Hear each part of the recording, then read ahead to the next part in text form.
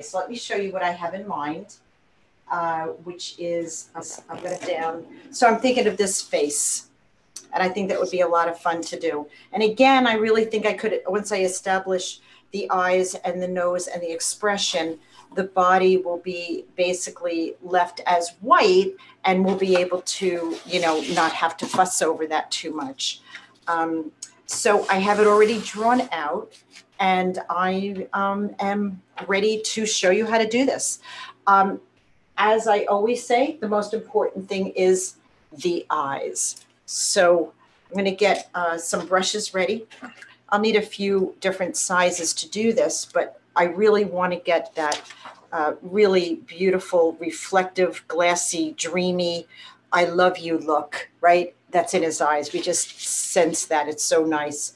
And that's one of the just most beautiful things about animals. So I'm going to dip into a little bit of a great color that I love to use, which is my indigo. And I'm going to just start with a nice outline of his eyes. And here, you know, where we have to worry about having too much eyeliner on, you know, little girls, this one, we're able to take it and really spread it out with a little bit of water on the tip of my brush. Just let it move and really have it be that beautiful eye expression that they have. And I'll let Howie just strum away in the background with us. And yell if you have any questions, of course. So I'm definitely going to use a little bit of my other darker colors. So this is really where I'm making more of a secret sauce kind of color, meaning I'm using a lot of my darks. I don't have black in my palette. You guys sort of know that about me. Of course, we have to monitor how fast everything dries, because it will dry pretty fast with this heat.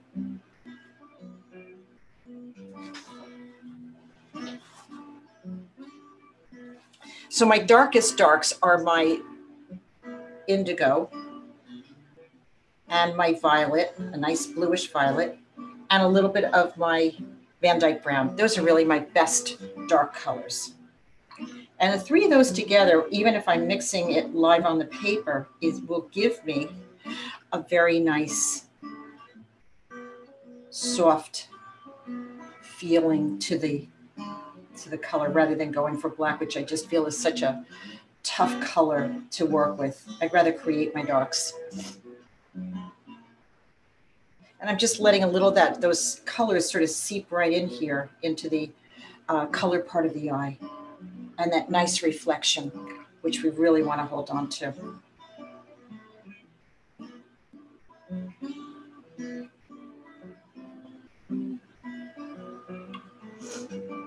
And that sweet little looking up face. I want to get there is a reddish brown in there. So I'm going to go into my my burnt sienna and drop a little burnt sienna in there. And it's all wet unto wet at this point. So I'm going to move my cameras down a little bit so that you get a little closer. Oh, there we go. It was sort of set for a bigger painting.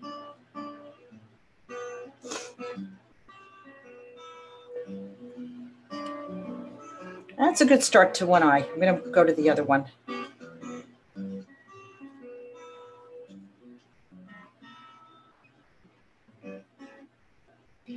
Again, start with the outline.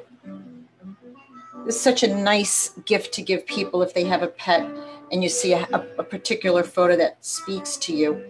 I gave the one I did 2 weeks ago to my girlfriend of the 2 dogs. And oh boy, was she just thrilled with that. It's just such a wonderful thing to give to people and to know how to do for yourself also. And of course, it just takes practice. So that's my indigo. I'm going into my Van Dyke brown just to deepen it a little bit. Add a little warmth. And the purple actually adds a really nice dark and yet some interesting variations of color. I'm going to go right into that eye.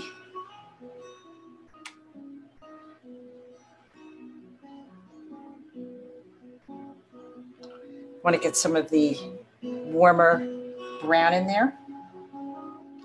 And by mixing on the paper versus the palette, it really does allow for a lot more interesting colors to sort of pop up. And even though they are mixing, when they dry, they tend to really have a very nice, beautiful tone to them. You could sort of see all the colors, and yet it reads as one color. I'm going to switch brushes. I'm going to go to a little bit larger brush. This is about a number 10, and I want to get some of that tan color in his face while this is all sort of drying. I don't want to go too far with the eyes until I sort of can see how it's drying. And it's important to move around a painting too. That's really very, something I really recommend, is not just staying in one spot on a painting. Hard to paint if you're just stuck in one spot. So to get that nice tan color, I think I'm going to go to my, a nice warm brown color, which is a, what is this? I don't know. I'd have to look at my palette. What is it? A burnt umber and a little bit of burnt sienna. It's a nice combination. Just want to get a little bit of tone in him. He's got a really cute little white spot right down his eyes. Right down his nose, to his nose, I should say.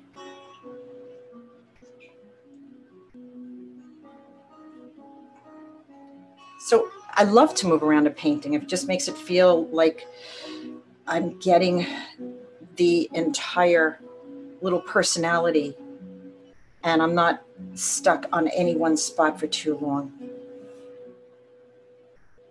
This is on dry paper. I haven't really added any water to the paper yet to have it move, so I'm just letting it sort of do its own little movement here.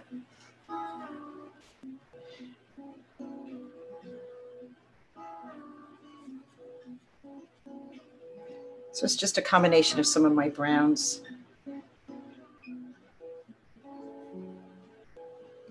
And all those little like eyebrows and all the little different facial expressions, I'll get those in a second. We have to build it. And as I add these colors, what I'm feeling is that his eyes are maybe not dark enough, but that's okay because, right, we could go back in and add some colors. It's really not a problem at all. That's just the way we paint. Dan, one of your YouTube viewers is asking, why is black a difficult color to work with? It's good question, and thank you for asking that. I find it very a deadening color, as opposed to when you mix and you find your colors, even though it dries, with seeing all the different colors, when black dries, it's just black. When these other colors dry, there's a life to them. It has a beautiful life to them, which you definitely, you know, I mean, I want my paintings to have that. So maybe I should just say I find it difficult to work with it, and maybe other people don't.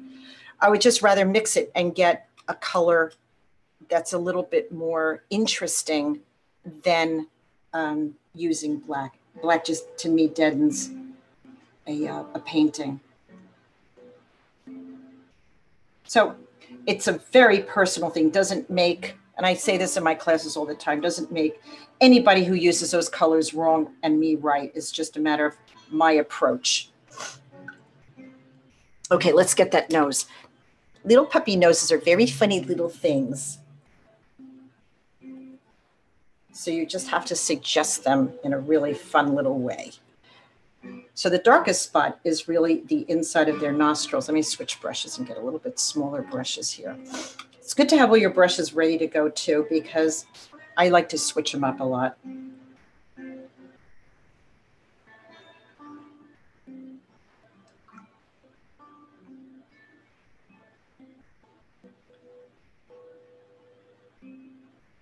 When you get used to mixing on your palette versus your mixing on your paper rather than your palette, it just gives you it's really a nice thing to sort of get used to doing. A lot of people mix in their palette. I get it. It's a way in which you can find your colors very, very quickly. and you will know what's going down on your paper. It's something I don't really worry about. I just really like the idea of seeing all these great colors come out on my paper itself. And you'll start seeing them dry into these beautiful colors, which is nice. I think it's a nice way to go.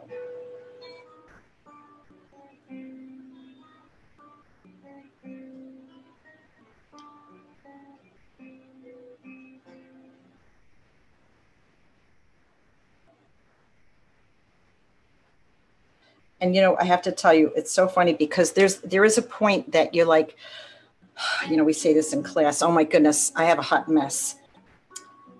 The goal is to really work through things to a point where you understand what you have to do to get yourself in a position where you're happy with what's happening. And you may not always like what's happening in the moment, but you work with it, right? You work with it. So this is very wet right now, so I'm going to move away from his nose.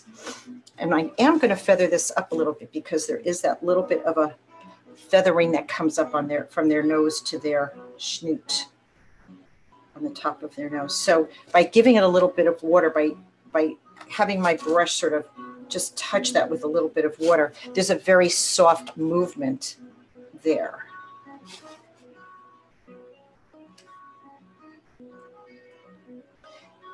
And a lot of correction techniques that we could do too. So I want that to dry as I was letting the eyes dry. And let's go back to other spots that are going on him. So some of these are starting to dry a little bit, and I want to just build some of these little marks that are on his face a little bit. It's got those little eyebrows that just say, pet me, don't you love me? Aren't you going to feed me? Or whatever those little expressions mean.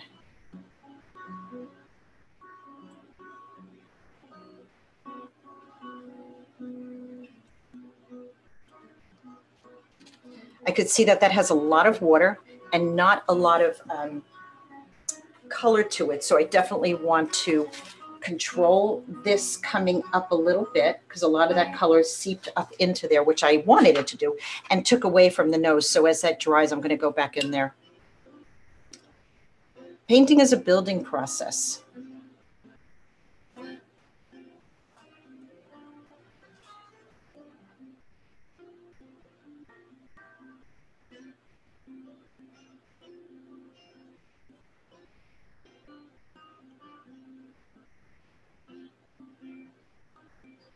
And the more I work on the eyes, the more they're starting to have that really nice, you know, feel to them.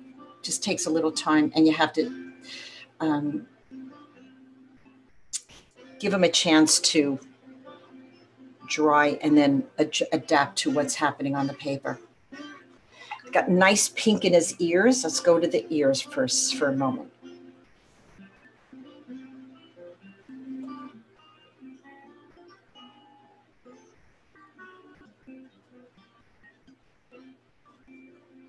I think I'll add a little bit of violet in there, right in there. Maybe a little dragon's blood.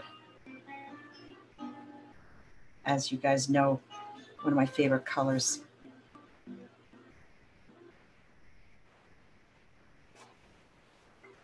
Okay, to the other ear. There's a lot of cute little folds and everything in here, but I don't know how much of that I really need to have to say it's an ear. You know, ears, like on people, are funny little things. They're very odd little things with lots of funny folds and little crevices. And how much of that you really want to do is really up to you. And how much of that you just might want to suggest. I'm more into suggesting it.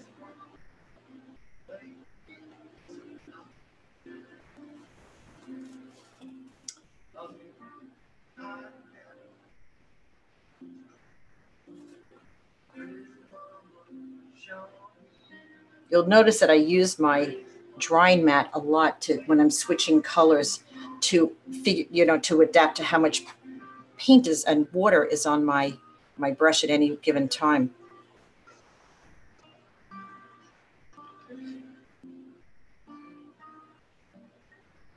I'm gonna go back to that nose.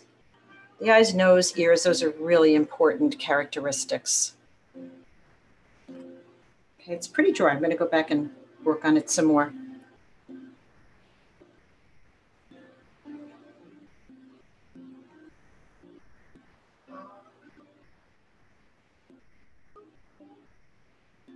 You guys are very quiet tonight.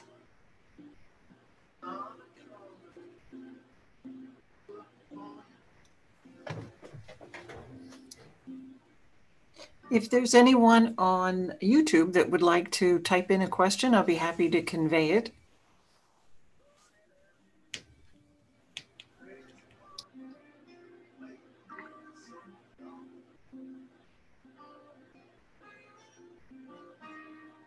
Thank you, Harbor Fields Library and South Huntington Library, for sponsoring these four. This is the fourth of 4 Jan Cams. So I thank you guys for taking this, time to do this with me. It's been a lot of fun. I really enjoyed it. And hopefully everybody has, enjoyed the seeing sort of a little bit more of my process instead of worrying about, certainly for my students, worrying about like painting, they just get to watch. So that's kind of nice that you guys could just sit back and grab your cocktail and watch something happen. Jan, am I correct in remembering that you were recently featured in the Huntington Arts Council paper? Actually, thank you for mentioning that. It was not the Huntington Arts, but it was the Beacon Times, which is a paper that goes from Huntington to Riverhead on the North Shore. And yeah, I got a very substantial, I got the centerfold. Can't say that would happen very often or much, but I got the cover and the centerfold. Anybody, I did post it on my Facebook page, and there is a link. But yeah, thank you for mentioning that, Susan. It was an interview, a really nice interview that I had with Irene Ruddick, and I got a really wonderful response from it. Totally unexpected. You never know what's going to come in the course of a day.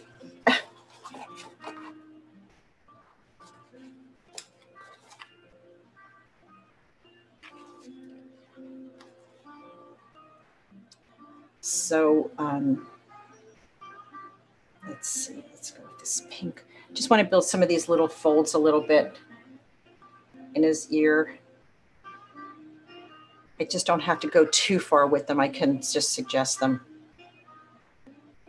People know their ears. We do not have to over complicate things.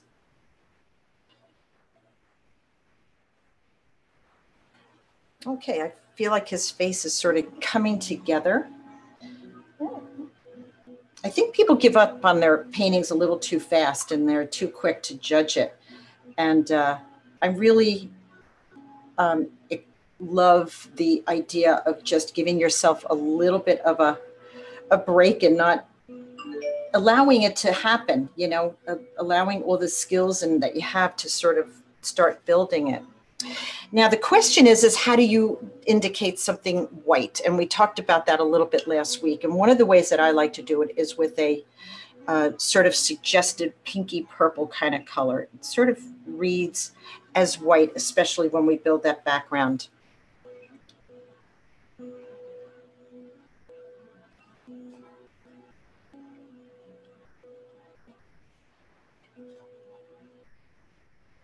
Nice, soft.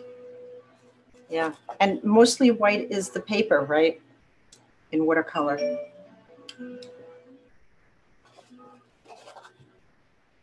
You'll notice I turn my paper around a lot because I don't want to disturb here where my hand is.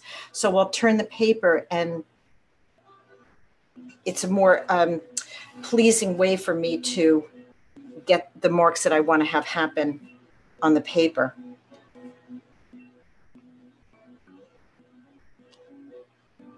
And there's a coolness, you know, whites have like a cool side, a warm side.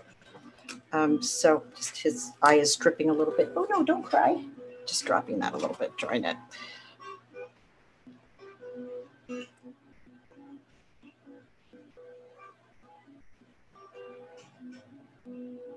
So this particular painting is going to require a background to get the puppy to stand out, or at least a shadow to showcase his body.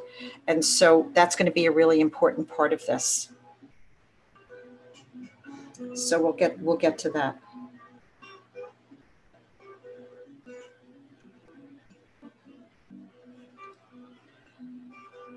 Sort of indicated maybe a little bit of the wood that he's on, the wood planking.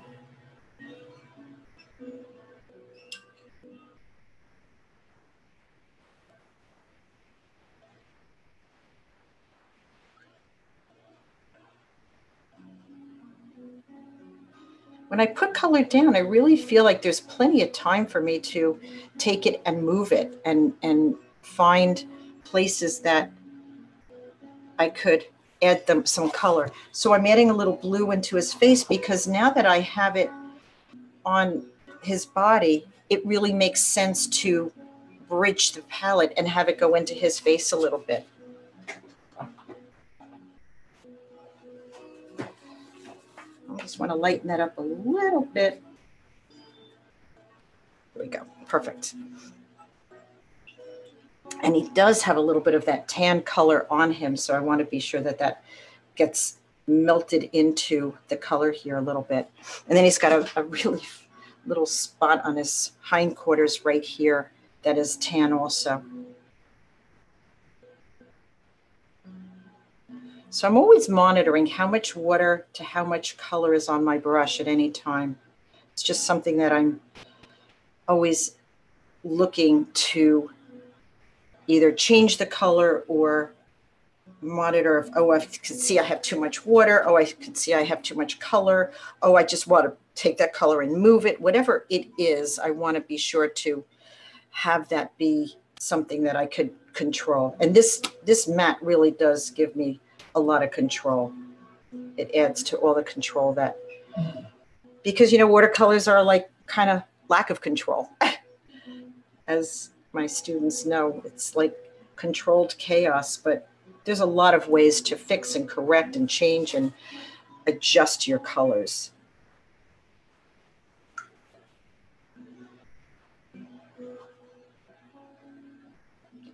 So I like to use everything that's at my disposal to make the process as easy and as enjoyable as possible.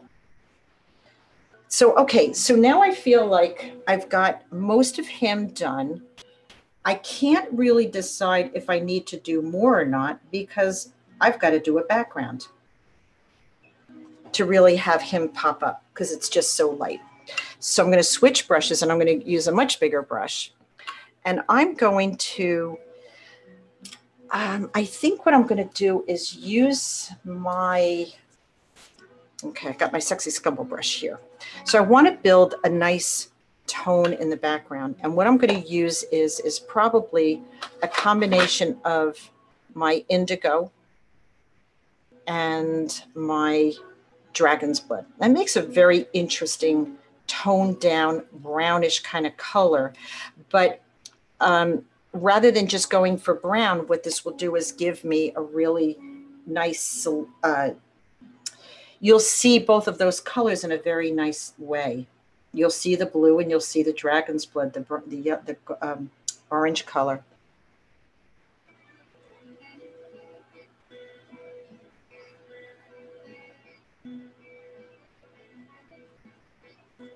And there he is. You could see him starting to pop.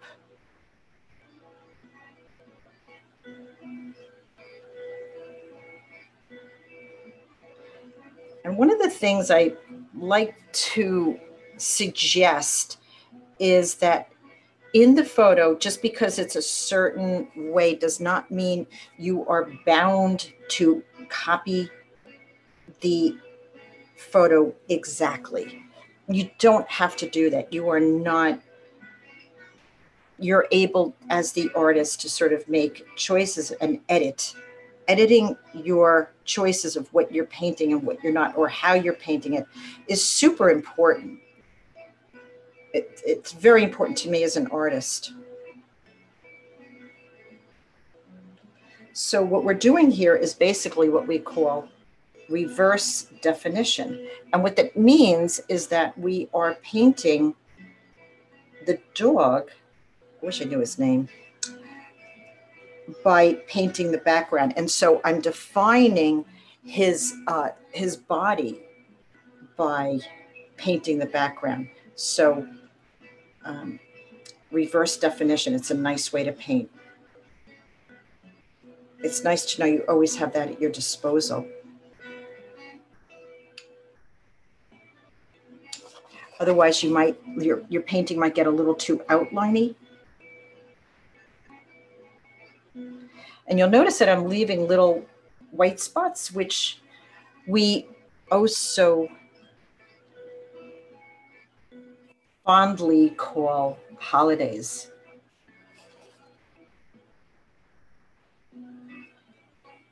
And there's a reason why we call them holidays. A student told me, she said something to the effect like, "Oh, I love your holidays." I'm like, "I'm not sure I understand." And she said holidays was something that was a term years ago when her father would paint a wall. And if you left a little bit of the color that was there before, you missed, in other words, you missed a spot, it showed up, and they called them holidays, which I love that thought. So these little sparky whites are what we call holidays.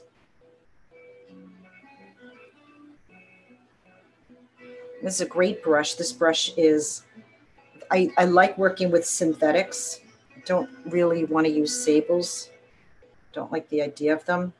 And so the synthetics are so great right now that I really just want to embrace them all. And save the sable horses.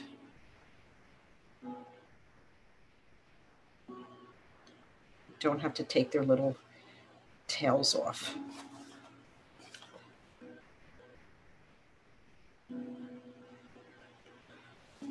It's not necessary with all the technology we have these days. I mean, I get it. Years ago, you know, when they would create these things, they looked around at their world and said, well, you know, this is what we need to do. But we have bigger, better options nowadays.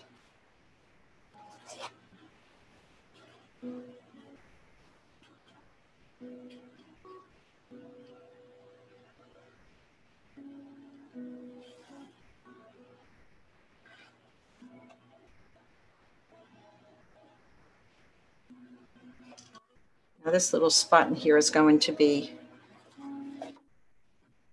around his legs. So I want to get in there right in here.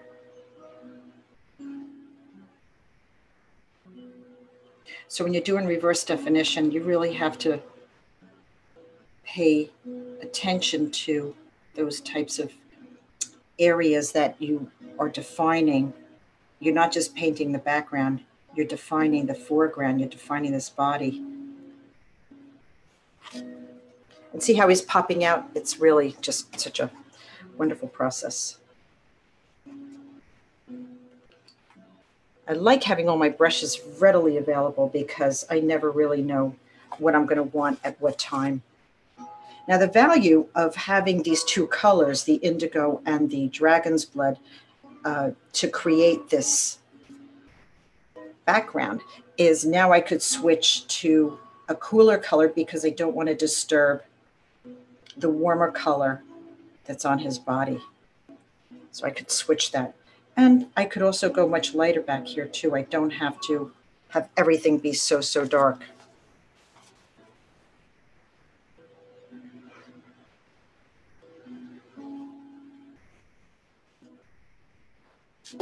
See how that looks.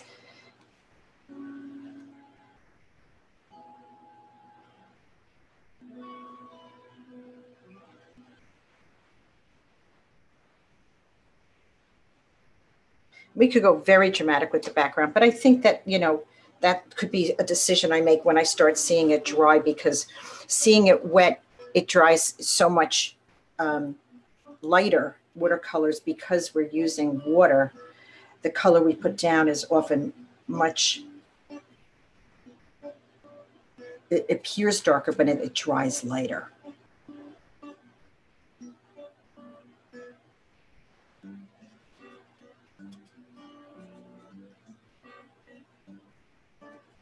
Just basically giving it water to move. And then we just have that one little panel there. And then I'm going to go back and look at what needs to be done to him, her, I don't know. I don't know whose dog this is.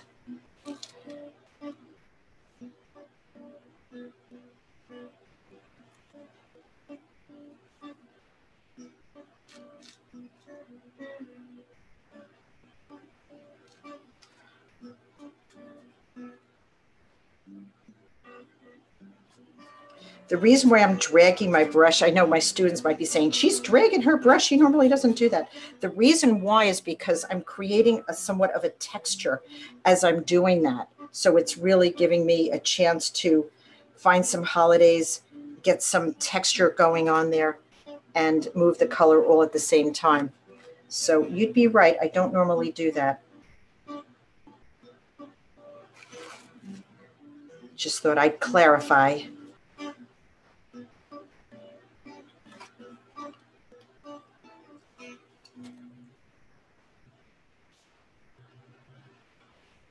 By moving my brush, I am getting some nice texture. And then I could go back in, this area is dry. I could show you an idea.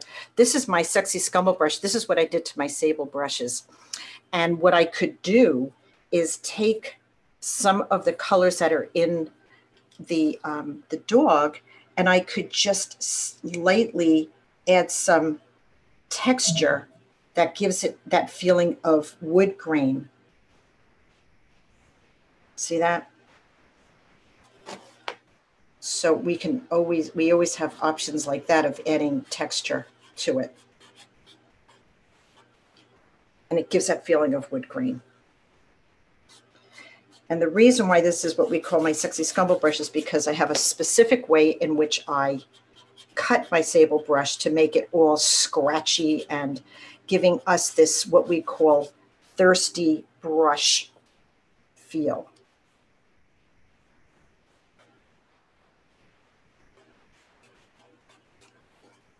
Okay, I want to go in and just work a little bit more on his, to see a spot where that blue came in. I don't want it there. So I'm just going to lift it. Lots of ways to correct. If it really was dry, it was still wet when that blue popped in there. If it was dry, there was a lot of ways I had to correct it. Magic eraser is a good way. Lifting is a good way. There's a lot of good ways to lift color if something happens and you're not happy with it on your paper. So it's not true that we can't correct a watercolor. Just doing his little nails right now, giving him a matty petty.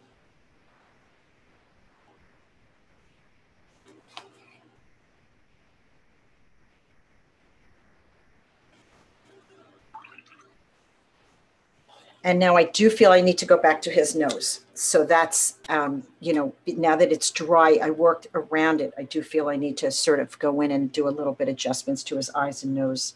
Just a little bit, not a lot. So when I talk about this is what you do to build a painting, it's important to know that it may not just be there. And you don't have to hunker down on an area and, as I say, kill it, because you need to work it. You need to see what's happening. You need to see it in relationship to the background. You need to see a lot of that happening.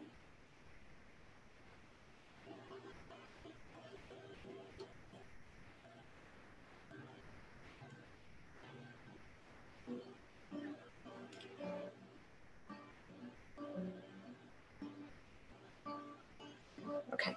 And what was, oh, it was nose I was going to do. Sorry, I was stuck on his eyes, and I know I have to do his nose.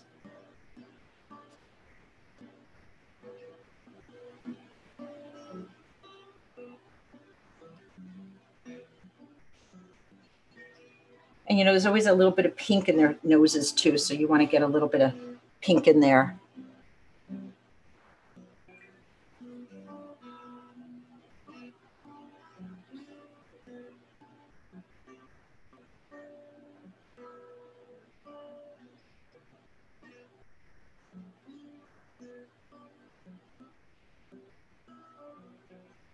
These things just have to be, you know, you need a little time and patience to just build it.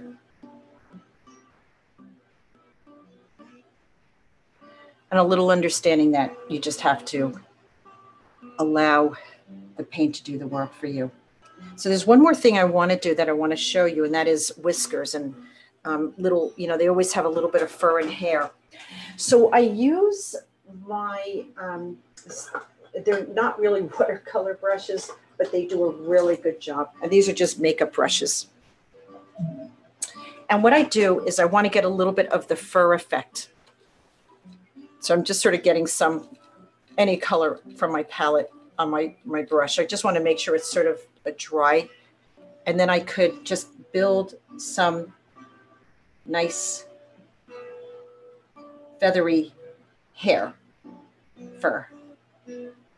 So I don't know if you can see what I just did, but it just lightly gave it. I wouldn't do it everywhere because I don't feel that is necessary, but I like the idea of finding a good few spots that really make sense.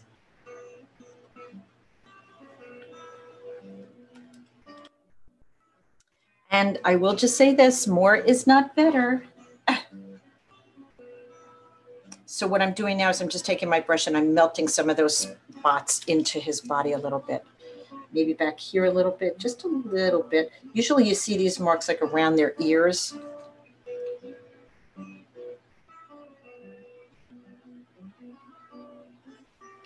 And then I want to get the whiskers. So I'm going to use a rigger brush to do that.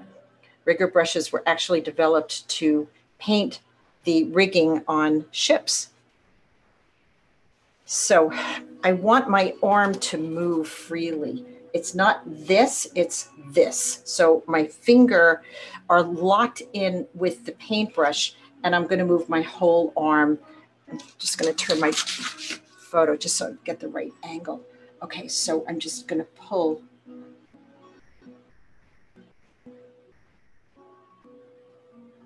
the whiskers out.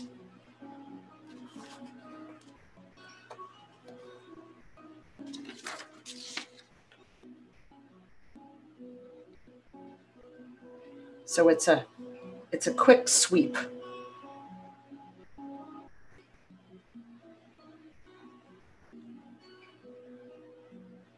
And it's very subtle. I'm just melting the marks a little bit where it's hitting his face, just so that it's not so harsh. It says enough without going crazy with it. And I think I'm just about done. Got a little bit more time to work on it, which I'm going to take. But if there's any questions that anybody has, I'm... Jen, can you show everyone the original photograph? Yeah, sure.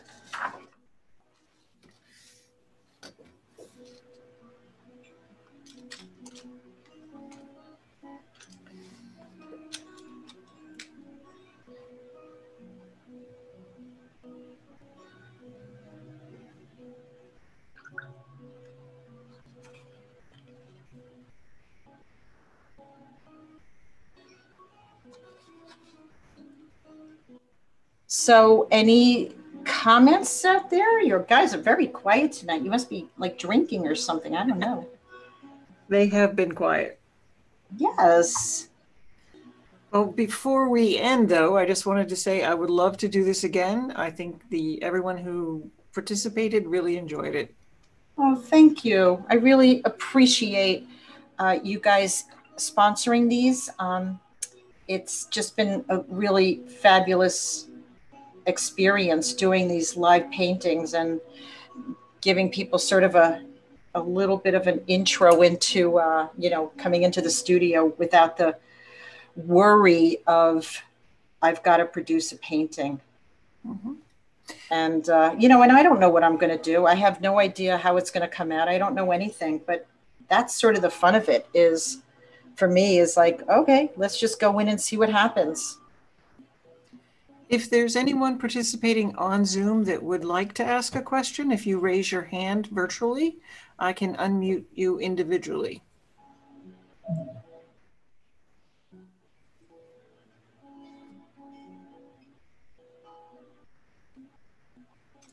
So there's that little dot there. There's something called a scrubber brush, sort of a bristly brush. I don't want that. So I can just, with a little bit of water, I can lift that right out and not worry about it. Now you guys saw me do like a big boo-boo last week with the, when I was doing the hair. Jan, Elaine has a question. Hi, Elaine. Hi there, Jan. Hey, I just wondered what kind of brushes your small brushes are. Your white ones here. Yeah, this is sort of new brushes for me. It was given to me as a gift. They're called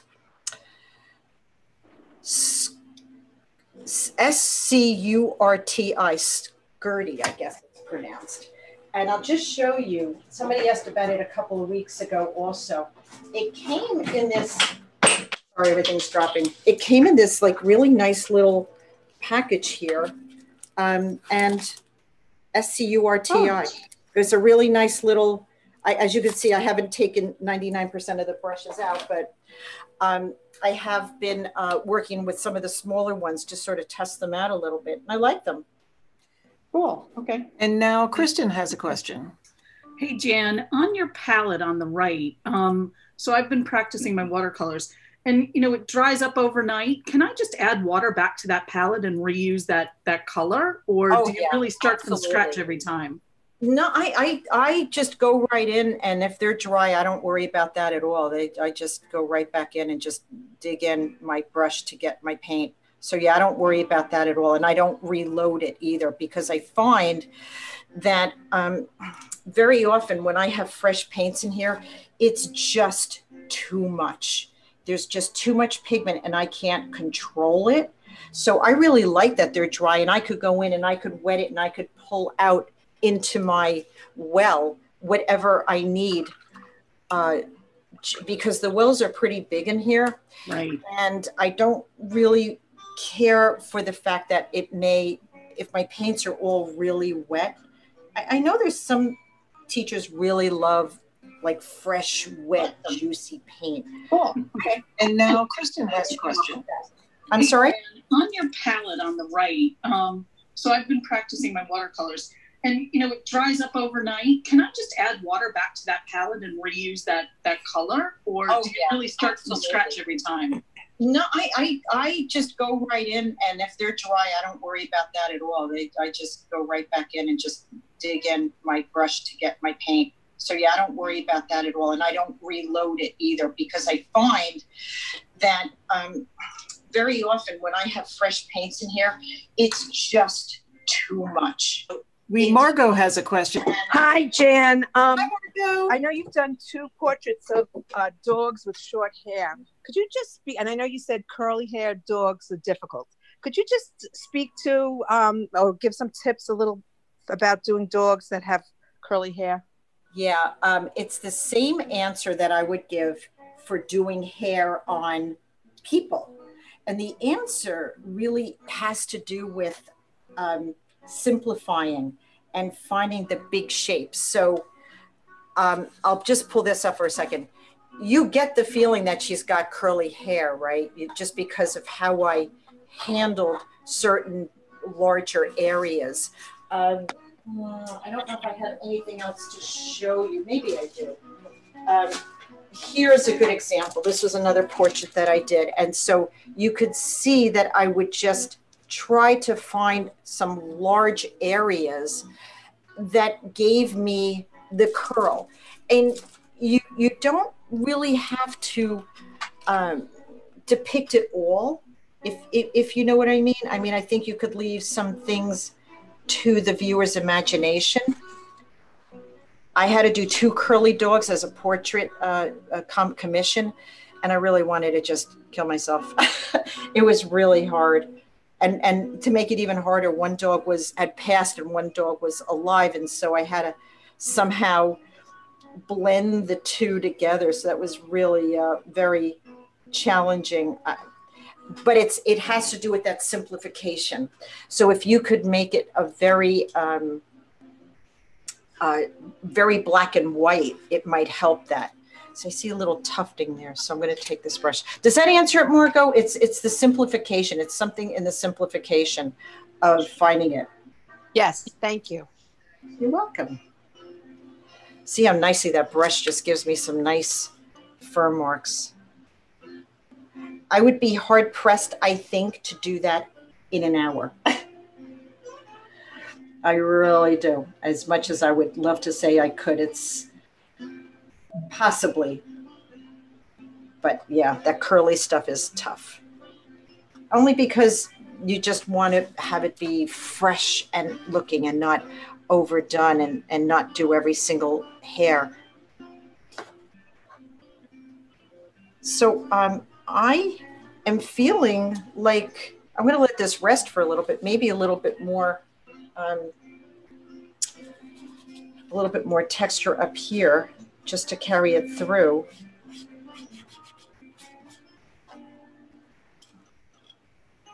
But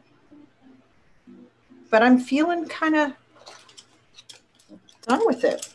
I'll let it sit. I'll look at it and compare it to the picture a little bit more and see if there's anything more I need to do. I think I just have to go a little whiter on the face there, perhaps. Maybe tiny little things, not a whole lot though. Not a whole lot. Well, thank you very much, Jan. We have some folks on YouTube who are all complimenting your work as usual, and thanking you for doing this. It is really been so much fun having everybody kind of come into the studio and watch over my shoulder. You've seen the mistakes happen. Hi, Barbara. You've seen the mistakes happen. You see me correct it. You see me able to make changes to go back and to build the painting. That's really, I think, such an important part of it. I think Barbara has a question. Unmute yourself.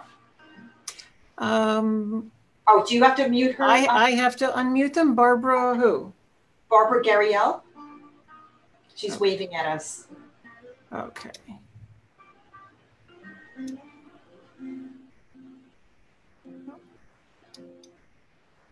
Oh, we have a whole bunch more people who came on. Hi, everybody. Okay, Barbara's unmuted. Thank you. Yeah, it was funny. The person asked about the skirty brushes. I was going to ask the same thing, but what sizes were you using? Because those just really look fabulous in terms of being able to do some of that detail. They were. I was using a 4, and it's called a 1.5.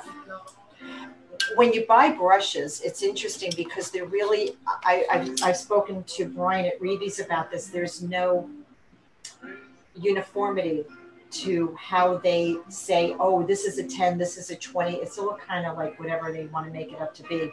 But I used my number 10, which this is one of my favorite brushes. I got this. You could get these at almost all the museum stores, you know. So I love those.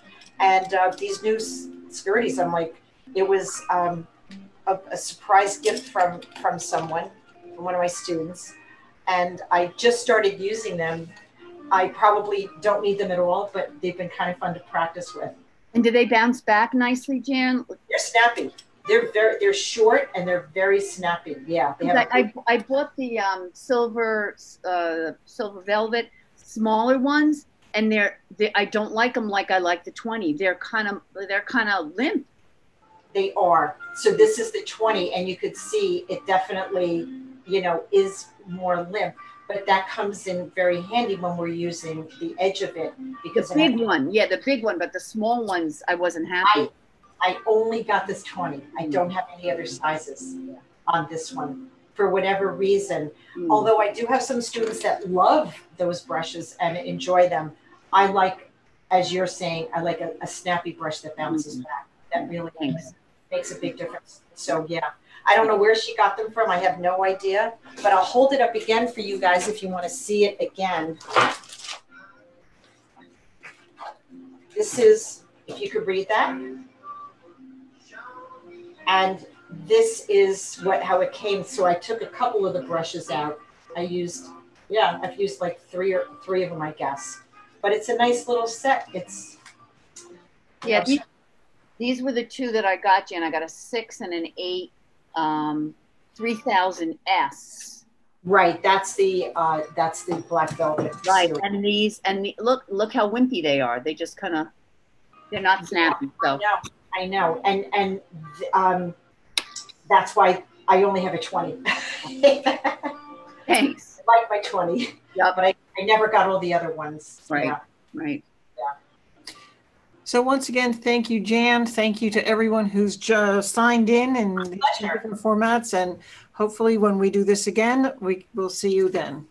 That sounds great. And thank you, Harbor Fields and South Huntington Libraries. Support these libraries, guys, because they're wonderful and they're bringing great programming to you. So, you know, whatever we could do to engage with them and let them know we appreciate this kind of programming.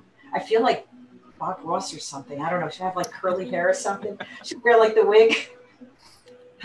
All right. Goodbye, everybody. Rest of your summer. Hopefully I'll see some of you on the YouTube, not YouTube, my classes. We're starting a portrait series.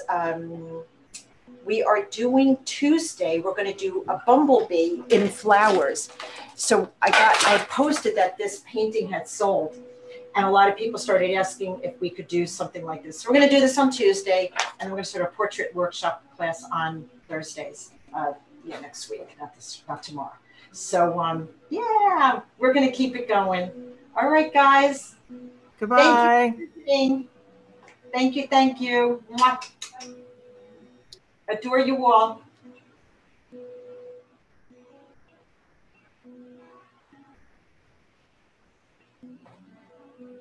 Hi to Freddie over there. I see him. Bye, guys. Bye, Marco, Lorraine, Kathleen, Pat. Thanks for coming, Alice. Thanks for coming on. Say hi, Marco.